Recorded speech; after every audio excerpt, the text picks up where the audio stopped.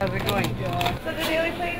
One of the things we take for granted, living and working on this beautiful urban campus, is that we can get something to eat whenever we want to.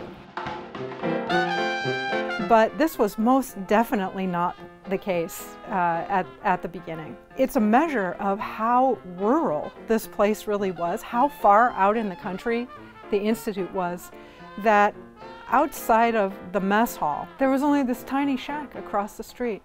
It was called the Owl, and you could get a Coke over there for 5 cents. It was just a very small little refreshment shop, and it was strategically located between the Rice campus and the trolley shed, where students would congregate after class waiting for their ride back into town. Over time, the Owl got bigger. They added on an outdoor seating area, and you could buy sandwiches and soft drinks and ice cream and root beer floats, and it became more and more a place for Rice students to a destination.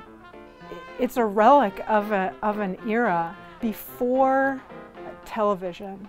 It's before all these amusements that are so easily available to us today.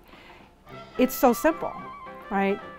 You sit and you have an ice cream and you laugh with your friends.